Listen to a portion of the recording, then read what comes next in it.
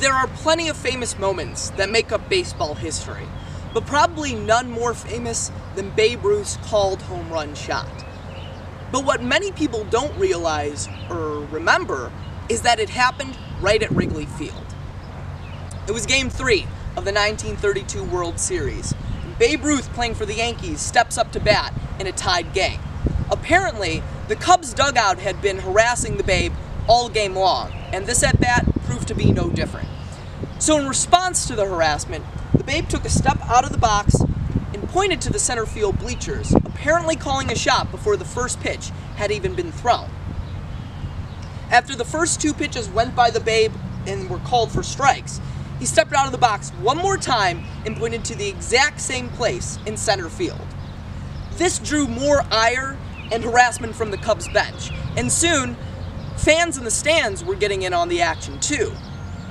But after the third pitch of the at-bat came by, the Babe swung for the fences and hit a deep fly ball to center field. The ball itself landed far beyond the bleachers itself, somewhere among the flags, right by the scoreboard. It was exactly where the Babe himself had pointed to. Now this is a story that's according to Babe Ruth's autobiography that was written 16 years after the incident had actually occurred. But in an interview that happened right after the game, the Babe himself said that he was just pointing to the Cubs bench in order to try and quiet their razzing. So where did the legend actually start then? Apparently, it was just one reporter that day who had said he called his famous shot.